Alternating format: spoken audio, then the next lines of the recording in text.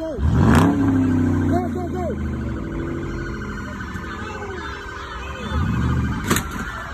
Back up, back up. Reverse, reverse, reverse.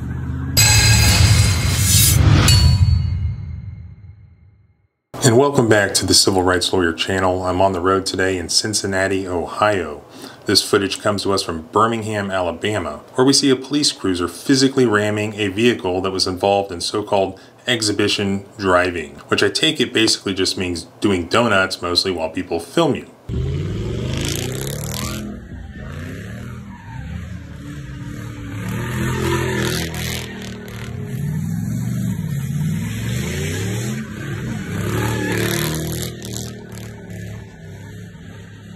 This officer is now under investigation by the Birmingham Police Department. Is this legal? Can a police officer ram a vehicle that's doing donuts or whatever else exhibition driving consists of? What constitutional rights are at play? Let's take a look at the footage first, and then I'll give you my opinion on it.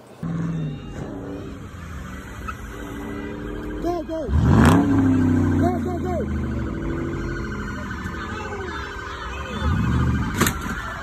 Back up, back up. Reverse, reverse, reverse.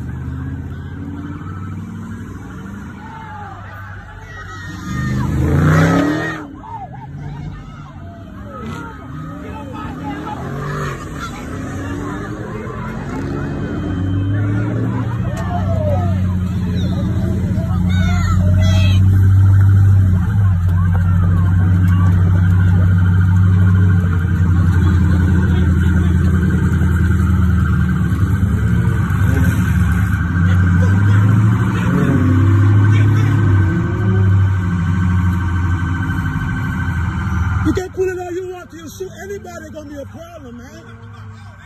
Come on, man. Ain't nobody worried about you. Shoot somebody, we're gonna make you famous.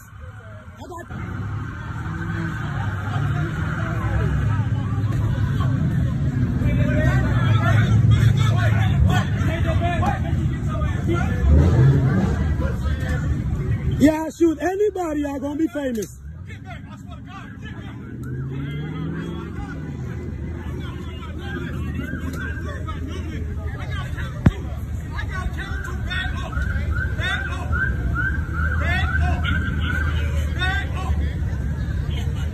The only information given is that the officer's actions are under investigation. That could pertain to both police department internal policies, or it could also pertain to potential constitutional violations. In my opinion, he's most likely looking at some sort of departmental policy violation at best.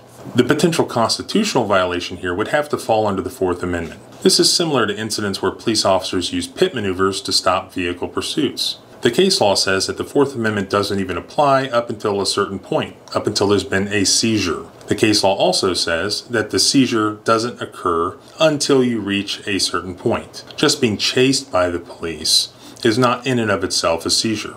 Being physically caught by the police, that is a seizure.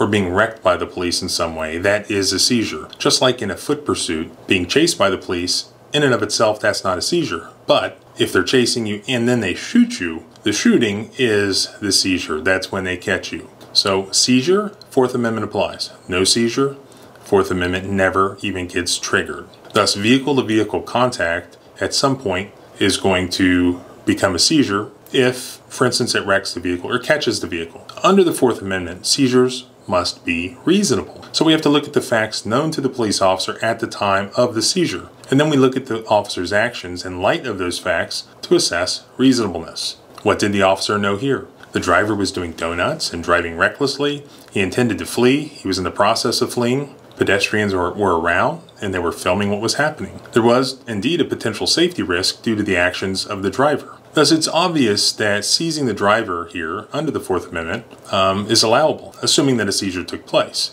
because there was both reasonable suspicion and also probable cause to support not only a detainment, but also a warrantless arrest of the driver for a number of crimes. But where the driver got away, if the driver had gotten away, there wouldn't necessarily have been a seizure at all under the Fourth Amendment. But for the sake of assuming that a seizure did take place in the context of ramming a vehicle or using a pit maneuver, that seizure must be performed in a reasonable way. It would be easy to seize a driver just by filling the car full of holes, like Bonnie and Clyde. but not reasonable, not under these facts. Another option is to turn this into a high-speed pursuit situation, but that's going to put innocent parties, third parties in danger, or you could just let them go. But again, that's going to put innocent third parties in danger both now and potentially in the future. So what about the option of just ramming the car and physically stopping it right now when you have the opportunity to do it? It actually sounds pretty reasonable to me, but I can see where it might be against department rules. Remember though, that department rules, policies, have no bearing at all on whether a constitutional violation has occurred according to the federal courts. And I don't believe that under these facts, at least with the information that we're provided, that there was any Fourth Amendment violation here at all. So make sure to subscribe to my email updates at the blog at thecivilrightslawyer.com. I'm putting together some multi-state resources for victims of civil rights violations or just anyone interested that I'll be discussing in the near future. Please make sure to like and subscribe, and also let me know in the comments whether you disagree.